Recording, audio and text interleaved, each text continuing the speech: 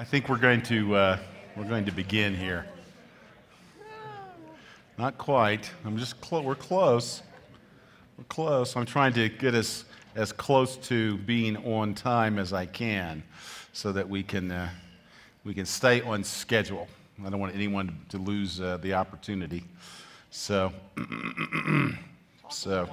you want me just to kind of talk a little while? Sing. I was going to see. Joe, you want to hear him sing? I'd love it. Listen, I can sing. I used to sing in my church. Yeah. The Eye of the Tiger. Now I can maybe hum it, but I don't think I could sing it.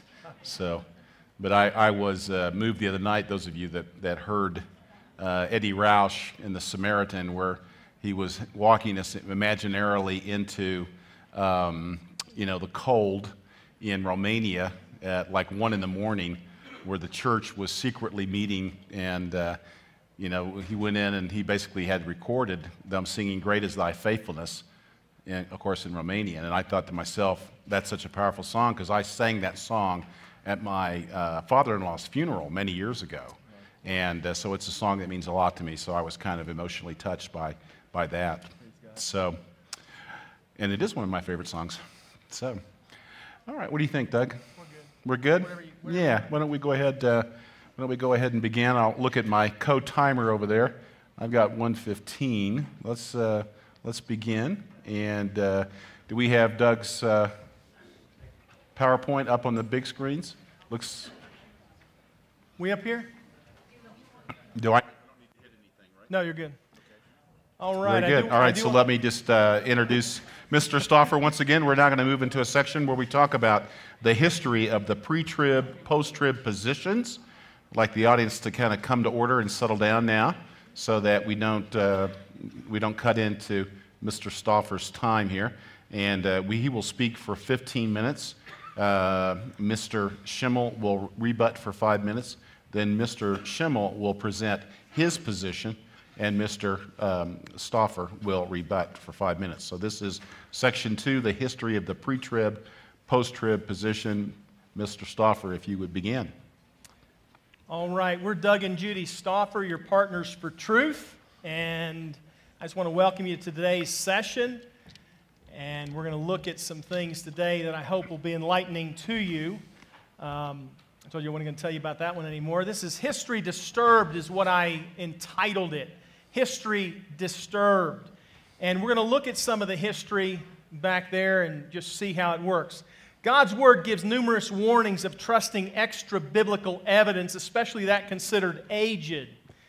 Paul warns of corruption of God's Word in his day. 2 Corinthians 2:17 says, "For we are not as many which corrupt the Word of God, but as of sincerity, but as of God, in the Spirit, in the sight of God, speak we in Christ." So Paul said in the first century, before the Word of God's complete, there are many which were corrupting the Word of God. You can't trust anybody, is what it's pointing out right there. Biblical record of those perverting end times teaching, 2 Timothy 2:15, "Study to show thyself approved unto God, a workman needeth not to be ashamed, rightly dividing the word of truth. But shun profane and vain babblings, for they will increase unto more ungodliness." He goes on, "Their word will eat as doth a canker, of whom is Hymenaeus and Philetus, who concerning the truth have erred, saying that the resurrection is past already, and overthrow the faith of some." These may have been the two that wrote the letter in Thessalonians that Paul referred to as though somebody had said it was a letter from Paul. It may have been people like Hymenaeus and Philetus, but what you need to see is, here it is in the first century, and the Word of God is already being corrupted.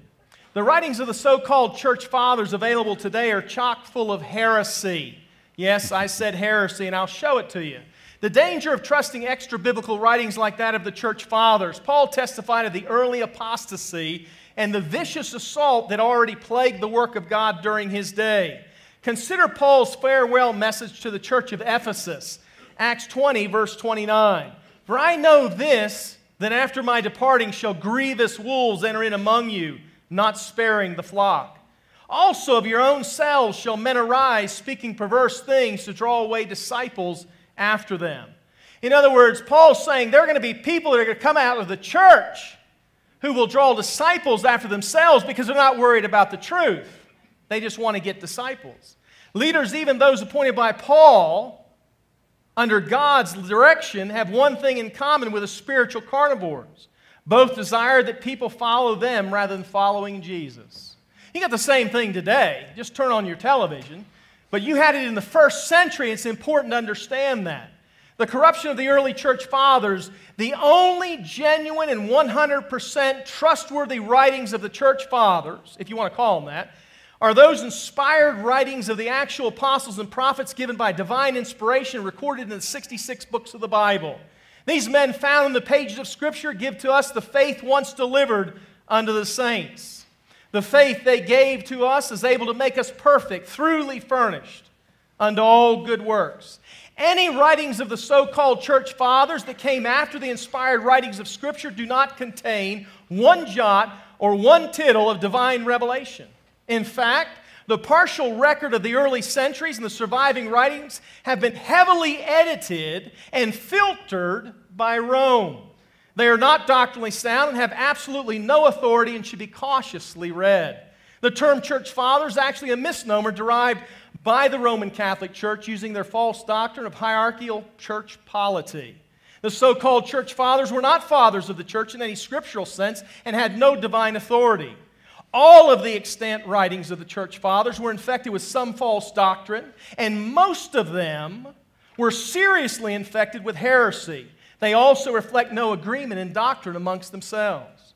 Even the apostolic fathers, living shortly after Christ in the 2nd century, were teaching the false gospel that baptism, celibacy, and martyrdom provided forgiveness of sins. In the latter church fathers, that's Clement, Origen, Cyril, Jerome, Ambrose, Augustine, Theodore, John Chrysostom, we find the roots of most every heresy that later blossomed. In germ form appear the dogmas of purgatory, transubstantiation, priestly mediation, baptismal regeneration, and the whole sacramental system. One of the post-Nicene fathers, Leo the Great, some say he was the first pope, 440 to 461. You can see a book here by Pope Benedict, From St. Leo to the great Peter Lombard. In other words, these men that they quote are considered church fathers of the Roman Catholic Church. It is safe to say that the church fathers are actually the fathers of the Roman Catholic Church. They are the men who laid the foundation of apostasy that later produced Romanism and other spiritual schisms. Paul repeatedly warned the believers that false teachers would come from without, but also warned that they would arise from within their own ranks. 2 Corinthians 11:4. For if he that cometh preacheth another Jesus, whom we have not preached, or if ye receive another spirit which ye have not received, or another gospel which ye have not accepted, ye might bear with him.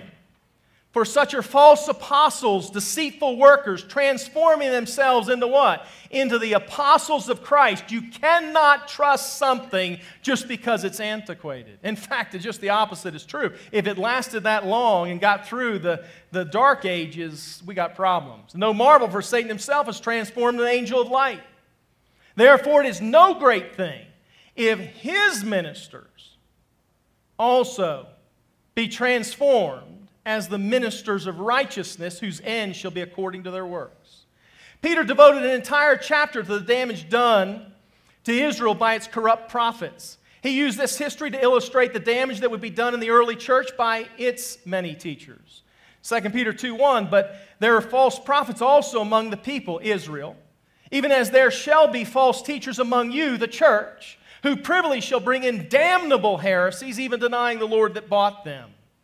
John gave similar warnings in his epistles. 1 John 2:18, he says, now are many antichrists.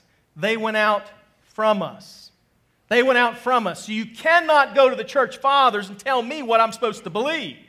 1 John 4:1, beloved, believe not every spirit, but try the spirits, whether they are of God, because many false prophets are gone out into the world. Many false prophets are gone out into the world. In addressing the 7 churches in Revelation chapters 2 and 3, the Lord Jesus Christ warned that many of the apostolic churches were already weak and were under severe stress from heretical attacks. John addressed many doctrinal problems to 7 local churches in Asia Minor. The church of Ephesus, had false apostles, liars, members who were no longer loving Jesus amongst their number. The church in Smyrna had blasphemers, liars, false Jews, Satanists, causing them much tribulation.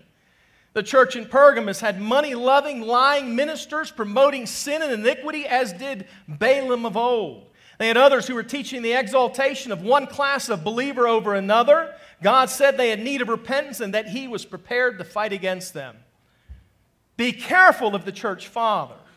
The church in Thyatira, Revelation 2:20, notwithstanding, I have a few things against thee, because thou sufferest that woman Jezebel, which calleth herself a prophetess, to teach and seduce my servants. Are you kidding me? You're going to take me outside the Bible? This is my one authority right here. I have no authority but this right here. The church in Sardis had grown careless and had important things on the verge of dying, was failing to be watchful. The church in Philadelphia, it's often praised, but it was told it just has a little strength. The church of Laodicea was wretched, miserable, poor, blind, naked, had pushed Jesus out of its gathering altogether. These were first century churches that John wrote to. And you want to tell me about going back to the church fathers? I don't think so. Revelation 3:15 gives you the verse. The Roman Catholic Church was in power for a full millennium, 1,000 years. And its inquisition reached to the farthest corners of Europe and beyond. Rome did everything in its power to destroy the writings of those who differed with her. Consider the Waldensians. These were Bible-believing Christians who lived in northern Italy and France and elsewhere during the Dark Ages and were viciously persecuted by Rome for centuries.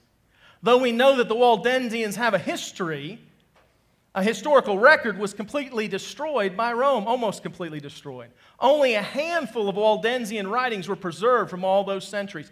Go read about the Waldensians, it'll do you a lot more good. It is not surprising, therefore, that the extant writings from the early centuries are ones that are sympathetic to Rome's doctrines. This does not prove that most of the churches then held to Roman Catholic doctrine. It proves only that those writings sympathetic to Rome were allowed to survive. We know that there were many churches in existence in those early centuries that did not agree with Roman doctrine because they were persecuted by the Romanists and mentioned as persecuted in the writings of the church fathers. 5 minutes. The heresy of the so-called church fathers. Ignatius, he was the bishop of Antioch in the early 2nd century. He taught that the churches should have elders and a ruling bishop. All the churches on earth are part of one universal church on earth. I wonder where that led to. Justin Martyr. When Justin embraced Christianity, he held on to some of his pagan philosophy. He was known for interpreting the scriptures allegorically and mystically. He helped develop the idea of a middle state after death that was neither heaven nor hell. Eventually, this doctrine became Rome's purgatory. And that's why they named churches called St. Justin Martyr Catholic Church. Irenaeus. I have his book right here, Against Heresies. Now, you're going to tell me that I can read this book and know what he wrote 2,000 years ago almost. Really? Really. In the front it says edited by so-and-so and edited. This is the copy that I have. Irenaeus was a pastor in Lyons, France, who wrote a polemic entitled Against Heresies about 185, AD 185. He supported the authority of the bishop as a ruler over many churches. He defended church tradition beyond what the Scripture allows. There's a picture of Irenaeus. You say, how do you know that's a picture of him? The same way I know that this book is from him. For this reason, Irenaeus is claimed by the Roman Catholic Church as one of their own. He taught the Catholic heresy of real presence, saying the Eucharist becomes the body of Christ. Irenaeus has already been mentioned by Joe. I don't trust this writing here. That's not where my authority is. Clement of Alexandria headed the allegorizing school of Alexander from 190 to 202. Pantheist founded this school. Clement intermingled the philosophy of Plato with Christianity, helped develop the doctrine of purgatory, and believed that most men would eventually be saved after suffering for their sins in purgatory. Tertullian, I can't go through all of it. Apostolic succession, he believed the bread of the Lord's Supper was Christ, and he worried about dropping crumbs of it on the ground. He believed in water baptism brought forgiveness of sins, confession of sins to a bishop. He taught that there was a time when the Son of God did not exist and when God was not a father. He taught that Mary was the second Eve who by her obedience remedied the disobedience of the first Eve. These are the church fathers. Cyprian, he believed in infant baptism. Origen, I can't even go into the problems Origen caused for the church. And on about Origen. Eusebius of Caesarea, same thing. He collected Origen's works. There are books put out, Surprised by Truth and The Road to Rome, that tell about people that read the church fathers and converted to Roman Catholicism. I personally have people that I know that's true about. Here's one quote at the bottom from one of these books. I started reading the early church fathers and realized that whatever they believed, they surely weren't Protestant. Catholic themes peppered the landscape of a church history. I couldn't deny it. And what do? They go back to Rome. The church fathers were instrumental in the conversion of Peter Kreeft to Rome, and I could tell you a story about him, but I won't. Conclusion. The testimony of the apostles and the testimony of the apostolic churches, the testimony of the post-apostolic churches give us no reason to look to the church fathers for our interpretation or understanding of the Scriptures. We trust the Bible and rely upon it as our absolute and only completely trustworthy authority for all matters of faith and practice. The Word of God tells us to suspect rather than trust anyone seeking to convince us to buy into a teaching by appealing to men. We are warned to stay away from whatever doctrine they're seeking to promote. 1 minute. 2 Corinthians 4:2 says, "But we have renounced the hidden things of dishonesty, not walking in craftiness, nor handling the word of God deceitfully, but by manifestation of the truth, commending ourselves to every man's conscience in the sight of God." The idea is that these men in the early centuries were the earliest disciples of the disciples of Jesus. But consider the fallacy of trusting in men. Peter was a disciple of Jesus. Peter was a disciple of Jesus who denied the Lord 3 times. Paul had to go to him in Galatians and rebuke him for his hypocrisy. And we're going to believe the church fathers? I don't trust anybody except for the Scripture. I'll read my Bible. I get up every morning, I read my Bible. That's what I do. Thomas said he wouldn't believe unless he placed his finger in the wounds. You think I'm going to trust Thomas? And he's in the Bible. Judas was a disciple of Jesus, and he was a devil. Thank you, Mr. Stauffer. Mr. Schimmel, you have 5 minutes to rebut. All right, appreciate that. I would just like to say I agree with Doug Stauffer that we shouldn't trust any man, that no man is our authority. Authority is the Word of God, amen? But if we agree with Doug to just tune out every man that speaks to you about truth, why is he even up here speaking? Right? He's not the Bible, but we look to him, and I'm sure he has a lot of great things to share. And we don't throw him out. I don't throw out everything he says because I disagree with certain areas where he's off. And I also don't categorize everybody or his beliefs and say every other pre-tribber believes how he believes, because there's quite a difference there too. All the church fathers before Roman Catholic Church came in the 4th century were very diverse in certain areas as far as when he brings up a situation here or there, it wasn't uniform within the church fathers. The church fathers didn't uniformly believe and teach as a group that Jesus, the wafer, became the body of Jesus, okay? Let's make a distinction between the Roman Catholic Church and the church fathers that I typically quote. The ante-Nicene fathers means before the Council of Nicaea, before Roman Catholicism. And the only reason I look at the church fathers is because I like to look at history. I like to see what was taught and who taught what. How many of you believe in Matthew 16:18 where Jesus said, "I will build my church and the gates of hell will not prevail against it"? Amen? Do you think the church was still going on, or it had to be restored after the apostles through Joseph Smith or Charles Taze Russell or Mary Baker Eddy or someone? The church was continuing in the 2nd and 3rd century, amen? And there were people that loved truth, and there were people that stood against the heresies. And the reason certain church fathers are celebrated and praised as far as a witness to Scripture is because there was a lot of attacks on the Scripture. Who do you think it is that protected the Scripture against the Gnostics? You wouldn't even have the Scripture right now if it wasn't for the early church fathers, God using them to preserve it. Even the King James translators. And Doug Stauffer is a King James only gentleman, but his King James translators relied on the church fathers. Do we throw the King James Bible out now? And I'll prove that later in my talk. Also, Dallas Theological Seminary, a bastion of pre-tribulationism. I see Thomas Ice in the crowd. And you know what? I praise God for the research they've done on the church fathers to support premillennialism, to show that there's a 1,000-year reign of Christ, and to show that the Catholic Church rejects that, but the early church fathers fought against those who allegorized the scriptures and disagreed with that. Futurism, that post and priests hold to. So I'll say a few more things about that before I start going to my slides, because I know my time is going quick. But the Trinity was defended rigorously and the deity of Christ. We quote the church fathers when we talk to Jehovah's Witnesses to prove some of those points. But I want to show you some statements. The things which you have heard from me, Paul says, entrust these to faithful men who will entrust to others. Now I want to show you, this is from the 1611. Pretty cool. King James, the original King James. And guess who's in the margin there being quoted? Chrysostom, one of the men that Doug Stauffer just condemned. Yet he's a King James only gentleman. Yet they relied on the early church fathers. Isn't that interesting? Do we throw the King James out because they relied to a degree on the early church fathers to get what they felt? There's in the margin. I know it looks like two F's, but in 1611 Elizabethan English, the F's didn't have crossbars. They were really S's. John Overall served as a translator in the First Westminster Company of the King James translation because of his expertise in the in the church fathers.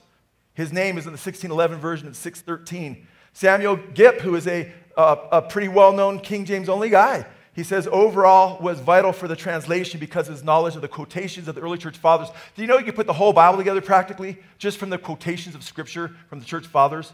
They were into the word. The Didache was post-tribulational. It was the earliest writing that we know outside of Scripture. It was a catechism used in the early church, and it was clearly post-tribulational. Okay? But my concern would be here.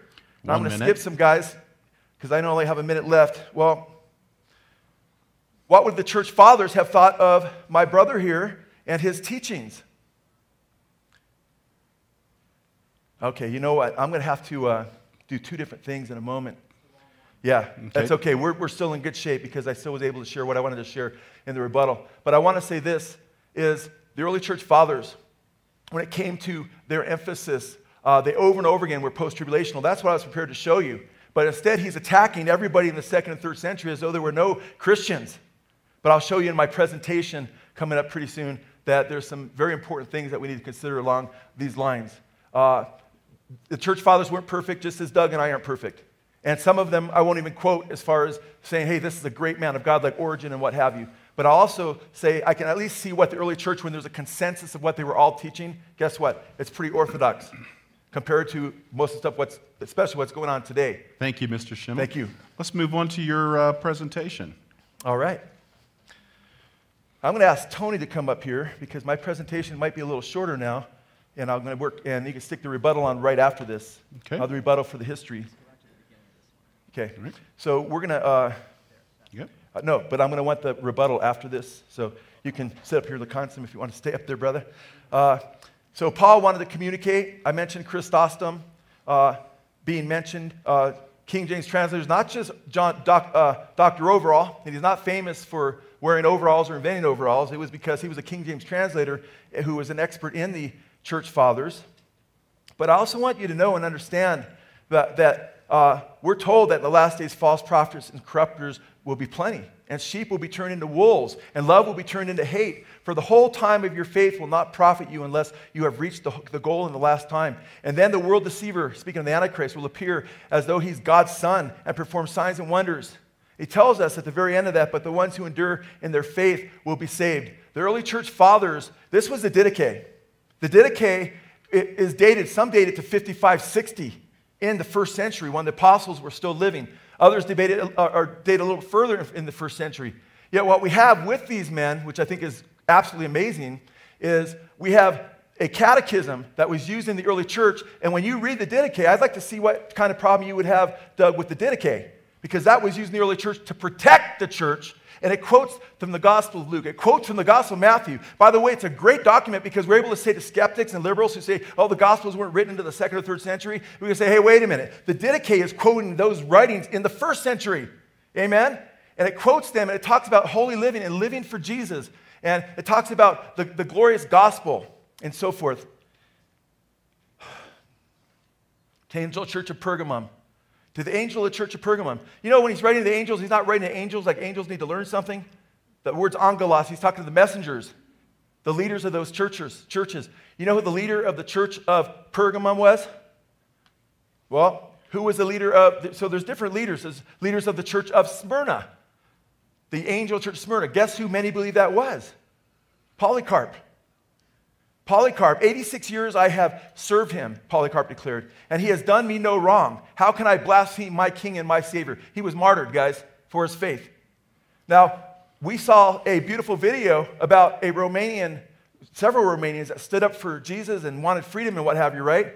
Would we all of a sudden start picking on them and start heaping coals upon them and so forth because, we don't agree with everything they said? Should we heap coals upon Polycarp, who many believe was the bishop of Smyrna that Jesus addressed that letter to? Whether he was or not, he's acclaimed highly as one of the early church fathers. In fact, Thomas Ice writes beautifully this. It's important to note that Irenaeus was from Asia Minor. Now, Asia Minor is in modern Turkey, in that area where the seven churches were written to. He says the Apostle John was from Ephesus, which is also in Asia Minor. Irenaeus was discipled in the faith by Polycarp, who was discipled by the Apostle John. Thus, there's a direct link between the one who wrote Revelation and who? Irenaeus. Guess who wrote this? Thomas Ice, who's one of the top defenders of the pre-trib doctrine this day. He doesn't throw Irenaeus out. He knows he's a great champion for premillennialism. However, we also learn from Thomas Ice, when taken within the context of all of Irenaeus' writings, it appears that he was not teaching pre-tribulationism. He says this in the context of somebody saying maybe Irenaeus was a pre-tribber. We also read that Irenaeus talks about how the Antichrist would appear and he'd put the church to flight. There was no other teaching. It wasn't as though pre-trib was being squished. It had never shown up in the first 3 centuries. They were just believing Jesus Christ is coming back. We're going to face what Jesus said, the abomination of desolation. Paul said concerning Christ coming and our being gathered together to him, he said not to be deceived by word or letter or spirit, or letter from us or a spirit like a demon, as though that day has come or is at hand. He said, for the day of the Lord or the day of Christ shall not come except there come a falling away first. And the man of Simi revealed the son of perdition who opposed himself above God and all called God, has worshipped God. So he sits in the temple of God, showing himself as though he is God. Paul warns, don't be deceived into believing that the rapture will take place before the falling away and the Antichrist. And he warns about letters. What kind of letters do you think he was concerned about? I would totally agree with Doug Stauffer. We got to test everything by Scripture. The letters he's concerned about is anybody that would take his teaching or claim to be teaching what Paul taught or sending a letter from Paul, that teaching that the resurrection, as he said, has come to pass or you've missed the rapture or what have you. He says, no, the Antichrist and falling away take place first.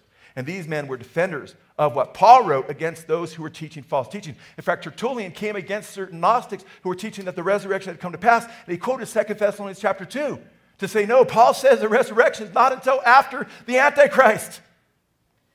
So they were defending the truth against false teachers, especially the Gnostics.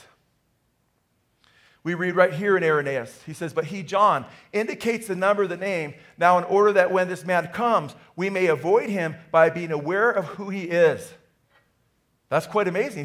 So in other words, the book of Revelation, keep in mind, Irenaeus sat under Polycarp, who sat under who? The Apostle John.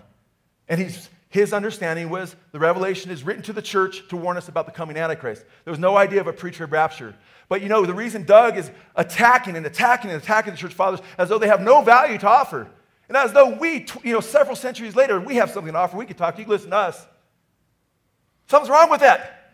I'm not saying I trust them as the Word of God. They don't trust them. I don't trust Doug. I don't trust myself. I trust just the Word of God. But if I'm going to say, listen to Doug, Joe, or the church fathers, I would trust the church fathers more than I would Doug and Joe even. Not all of them and not everything they said, but these guys, man, they have so much. They didn't have concordances. They didn't go to Strong's. They had Scripture memorized like crazy. And they were guarding the Scripture. They were guarding the gospel. They were martyred. Doug and I haven't been martyred for the faith, many of them. And this is before Roman Catholicism. That's what I'm talking about. Did some slip into certain errors? Yeah. And we rebuke those errors just as we would rebuke any other errors that we see today. Amen? David Reagan, a leading pre-tribulational teacher, he says the oldest viewpoint regarding the rapture is called the historic premillennialism. That's my position. He says this view is based on a literal interpretation of what the Bible says will happen in the end times. One of its distinctive features is that it places the rapture of the church at the end of the tribulation. This is the pre-tribber admitting this, combining it with the second coming as one event. Amen. And that's why one of the reasons Doug had such a hard time with them, because they don't have his new view. which wasn't around then. He's the one that came with a new view that's not in Scripture, or as I should say, come on the bandwagon with these others. This post-review he's talking about, Reagan again, is the only systematic view of the end-time events that existed during the first 300 years of the church. There was no debate on pre or post, guys. He goes on to say Justin Martyr, who was born in AD 100, went so far in his writings on the subject so as to suggest that anyone with a different viewpoint was what? Heretical. So I could understand why Doug would have a hard time with these church fathers, because they would view his point as heretical. I don't claim that Doug is I don't say that Doug is a heretic, but I'm saying he's right, the church fathers, because the pre-trib view, and this is David Reagan, a pre-tribber admitting this, would look at it like, wow, that is strange doctrine. His doctrine would be considered the new doctrine and the strange doctrine relative to eschatology. I have 7.5 minutes, so I'm halfway through. We read this from Justin Martyr, and by the way, his name's Justin Martyr, and it wasn't because his parents gave him the last name Martyr, guys. He died for the faith. You should read his dialogue with Trypho the Jew. And Trypho was talking about how the law is still in effect and what have you, the Mosaic law. And he's talking about how Christians don't have to keep the Sabbath to be saved. We're saved by Jesus Christ and what he's done. And he stood up for these doctrines. And when we look in church history, I read the church fathers, and I'm like, wow, some of these guys are awesome men of God that love Jesus, that gave themselves for the faith. And it's hard for me to criticize guys like that, Doug. I can criticize where they were off in certain areas, just like we can criticize each other. But I would not demean them just because they didn't teach your view. But I and whoever are on all points right-minded Christians, this is what Justin Martyr said, know that there will be a resurrection of the dead and 1,000 years in Jerusalem, which will then be built, adorned, and enlarged, as the apostles Ezekiel, Isaiah, and others declare. He's looking for the resurrection. 2 advents, we read from Justin Martyr, have been announced. The one in which he is set forth as a suffering and glorious, dishonored, and crucified. But the other, the next advent, the first one was when he came to be crucified, which he shall come from heaven with glory, when the man of apostasy, who speaks strange things against the Most High, shall venture to do unlawful things against, or on the earth against us, Christians. See, they all recognize, and that's how the truth was accepted, guys. You guys, many of you know we're heading into dark times right now, right? It's getting really ugly in our country. The last days, you've got the book of Revelation. You've got Matthew 24, Luke 21, Mark 13. You've got 2 Thessalonians chapter 2. You've got the book of Daniel. You should be looking at these books and not saying, oh, this isn't for us. We'll be gone. God's given these things to you. And even back then, they were saying, hey, we need to pay attention to what Jesus is saying. And the irony to me is this is a prophecy conference, guys. And we're saying, oh, look what's going to happen. But it's almost like entertainment. But we're gone. We're not going to be here. Don't fool yourself. Don't write off the church fathers and everything they said because it doesn't agree with your theology or eschatology. Check everything they said according to Scripture. The Antichrist will wage war against the church. Tertullian, Cyprian says the same thing. The devil will avenge himself under Antichrist against the church. Victorinus, or you can call him Victorinus, by the way, he's the first one that wrote a commentary in the book of Revelation. And he saw that the church would be persecuted. Ephraim the Syrian, and I'm not going to have time to go through all of church. I was going to go through all of church history, but I had to deal with some of the stuff he had brought up because I got 5 minutes. That's about the same as my rebuttal time. So Tony, if you could put the rebuttal up there for church history, that'd be great. What's that? No, I didn't. I just touched on it. Yes, you did. No, I've got 5 minutes. I didn't go through all of my rebuttal. I stopped because I wanted to get to this. Thank you so much. I understand. So I can use my 5 minutes how I want. Amen? That's all right. Praise the Lord. Got freedom still in this country. All right.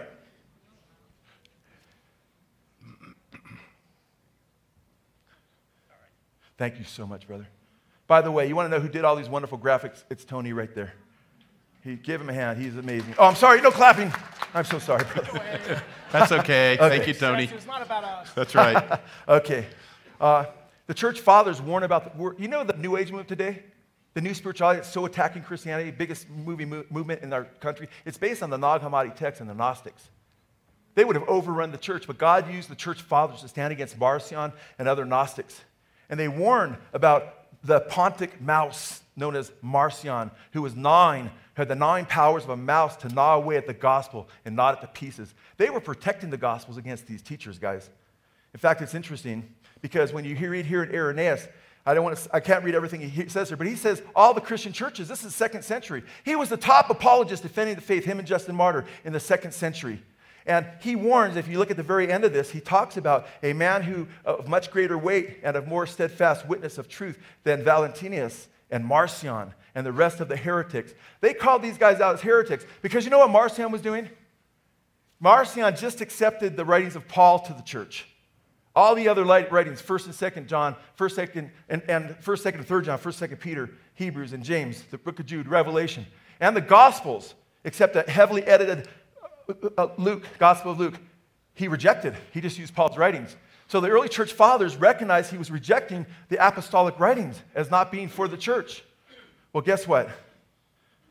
I think they would have a hard time with Doug, personally. Since Doug is attacking them, I'm going to let you know they would have a hard time with Doug, and he's right. And they would have a hard time because he rejected the Gospels, the epistles of Paul. In Doug's book, one book, Rightly Divided, I want you to see what he does here. He has a whole section called Whose Mail? And he warns against reading somebody else's mail as though it's written to the church. Guess what books you're not supposed to read because they're not written to the church directly? Everything but Paul. That's why he was emphasizing PP, the letters P in the 13 epistles that Paul wrote, because he doesn't believe they're addressed directly to the church. And just like Marcion, who rejected them, now he still believes they're scripture. Marcion didn't. I need to be fair. And Marcion, he believed that the God of the Old Testament, the God of the New are different. Doug affirms the Trinity, the deity of Christ. He loves Jesus. I count him a brother who loves Jesus. But he's fallen into this tendency. He gives a list of all these books that were written by Paul that are for the church. And then you see the different ages he has. Romans to Philemon. That's the church age that we're in right now. And then Paul's name is on those epistles. But then he shows the epistles that are not part of the church age, were not written to the church. And guess what? It's Hebrews through what? Revelation. Okay? That's the tribulation, second coming millennium. Then under that, you see what? For the tribulation period, Hebrews through Revelation. See, he recognizes there's warnings to endure the tribulation and things like that. And so he would agree with me, but he said, but they're not for us. They're for the tribulation saints, these books. Readiness, tribulation era. Notice what books are under there. On the bottom right, in yellow, Hebrews through what? Revelation. Paul's 13 epistles, church age. Next to that, the readiness, tribulation. Paul's 13 epistles are in the church age, but here we see what?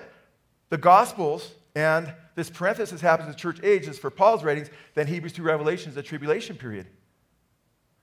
The Lord Jesus said, "Go therefore, make disciples of all nations, teaching them to observe all that I've commanded you, and lo, I'm with you always, even to what? The end of the age." We're not supposed to relegate Jesus' teaching to the tribulation period, guys. We're supposed to follow his teachings right now.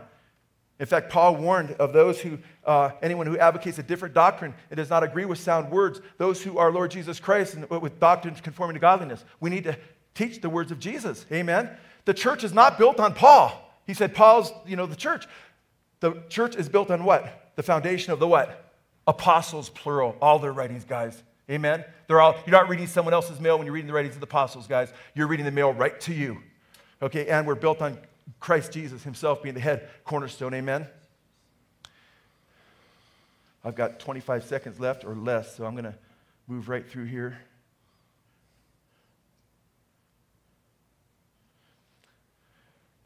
Hey, I'm sorry, I was rushed, man. I had to get that in, man, because I started with the gospel instead of rebuttal. But my concern is, when we look at what Doug is talking about, the church fathers would have rejected what he was saying and looked at him more along the lines of Marcion, and he's attacking these martyrs for the faith. I disagree. Thank you. Mr. Stauffer, you have 5 minutes to rebut. Well, the book that he's quoting was written 15 years ago, and I don't agree with everything I wrote, so I certainly wouldn't agree with everything that was written by the church fathers. That book has gone into 5 different editions. In fact, it's been out of print for 2 years and will stay out of print until I get it the way I want. He said I didn't believe in reading. This is Hebrews right here, that I didn't agree that you should read. This is, you can go through, and this is Hebrews right here. And we can keep going back. This is my Bible. This is what I read every day. All Scripture is given by inspiration of God and is profitable. So there's my answer. Now what I want to do is deal with something he didn't deal with, and that's Margaret MacDonald maligned. Claims the origin of the pre-tribulation teaching, generally using ad hominem arguments by claiming it's satanic, occultic, demonic associations. They'll say John Nelson Darby, Edward Irving, Emmanuel Lacunza, and Margaret MacDonald. This picture is from his DVD, Left Behind or Led Astray, Chapter 6, a whole section on Margaret MacDonald. Here she is, picture after picture from the movie that he did. Margaret MacDonald's connection to a pre-tribulation teaching turns out to be a hoax. In fact, well, let me not get ahead of myself. This is the guy that came up with it. Dave McPherson is credited, and that's from the video there, with discovering the connection of the pre-tribulation rapture to a 15-year-old Margaret MacDonald's ecstatic utterance in Port Glasgow, Scotland in 1830. Adolf Hitler said, if you tell a big enough lie and tell it frequently enough, it will be believed. That's what this thing is on Margaret MacDonald.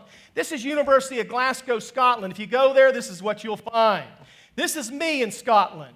And this is the memoirs that you'll find that Margaret MacDonald's ecstatic utterance is in. I have a copy out on the table. You can check it out for yourself. But right now, I'm going to pull it apart.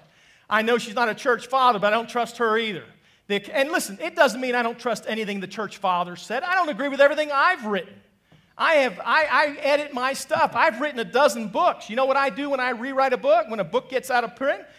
I change it. Because I learn, I grow, I'm growing. So you look at the account, it starts on page 171, talks about a footnote, and she names an Antichrist. Pretty interesting that she figured this guy was the Antichrist and she's pre-trib. Wait a minute. Aren't we leaving before the Antichrist if we're pre-trib? Well, there she gives them with a false Antichrist right at the very beginning. Luke 21:25, she quotes that. Post-trib is what it is. She was not a pre-trib teacher. She quotes Matthew 24:30. She goes in the context of the majority of Margaret MacDonald's ecstatic, convoluted utterance, or post-tribulational, with a few pre-tribulational passages put in there. Matthew 25:1, Matthew chapter 17. All of these are post-tribulational. That's what's in her utterance. Matthew 24, Luke chapter 17 again. You go to page 173. She jumps into Revelation chapter 21. She mixes them together. But what I want to do is get you to a point where you can see on the bottom of the screen here, notice that she has the Antichrist and the church intermixed. That's because that's what she believed. Margaret MacDonald taught that the Antichrist appears on earth while the church is still here. This contradicts the pre-tribulation rapture teaching of the Bible and contradicts the Bible.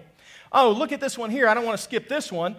Look at that underline in bright red. After she quotes Luke chapter 21, she says, the trial of the church is from Antichrist. Now, you tell me who came up with this Margaret MacDonald stuff. I don't know, but I know in Joe's video, it's a very, very, very, very, very impacting thing. You go in Matthew chapter 3, she's all convoluted on that. You go to the last page, 176, she quotes Matthew 24, Matthew 25, and she's pre-trib and came up with it? Are you kidding me? The analysis of Margaret MacDonald's vision pertains to the end times. She quotes the epistles 4 times, Revelation 4 times, Gospels 13 times. Margaret MacDonald's vision was undeniably post-trib and not pre-trib. And it is wrong to say that she came up with the pre-trib teaching. Vladimir Lenin, he launched the communist era in Russia. He said, a lie told often enough becomes the truth. If you've ever heard about Margaret MacDonald starting this whole thing, and then Darby and Irving and Lacunza and all that, it is a blatant lie, just like Stalin, just like Lenin. You tell it often enough and it becomes the truth. And he has it in his video. Thank you, Mr. Schimmel. Mr. Stauffer. I knew I was going to do that eventually.